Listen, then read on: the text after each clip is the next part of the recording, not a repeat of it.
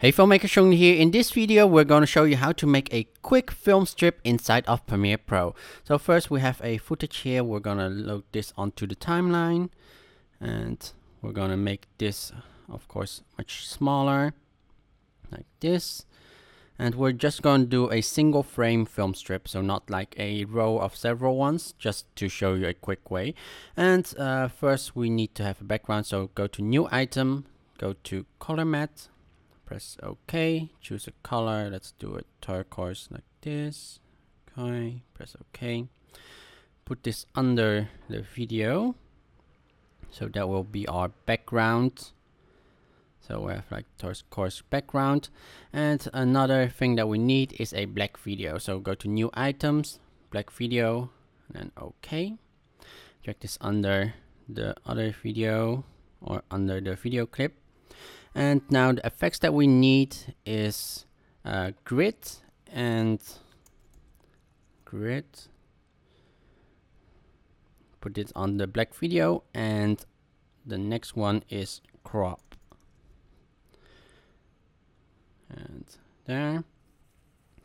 So let's go back to effects control. So now we go to grid. We're going to change the blending mode to stencil alpha. And we're going to change the size from to width and height. So now we just can control the width and height to make how much of a grid or what we want to be actually the puncture holes in the or perforations in the film. So we want the perforations on top and bottom of the video. So let's actually add the border, so we have like a thick black border. I think like these perforations, the width of this looks right. Maybe just that it's like this. Now the height of the perforations, of course. So let's make these taller. I think can add a little bit more width like this. So we have these perforations. Now we go to crop. We crop the left here. So so we have like just like this, and the right this being the same, also 30. Now the top and bottom. So top this, and the bottom like this.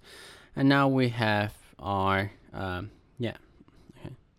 now we just made our quick film strip inside of Premiere Pro. And if you want this film strip to be a little bit animated or 3D, you can add a basic 3D. So type in here basic. But first make sure to select the black video and your video clip, right mouse click and choose nest. And then press OK. It makes it into one clip. So when we add the basic 3D onto it, it's just one parameter we need to control. So now we can have this film strip into like a 3D perspective. And now when we play this, we have this film strip. Hope you found this a very useful tutorial. If you have any questions or suggestions, make sure to comment in the comment section here below. And if you are new to this channel and want to see more tutorials like this, make sure to hit that subscribe button here below. Thank you guys for watching. Be safe out there, and CD out.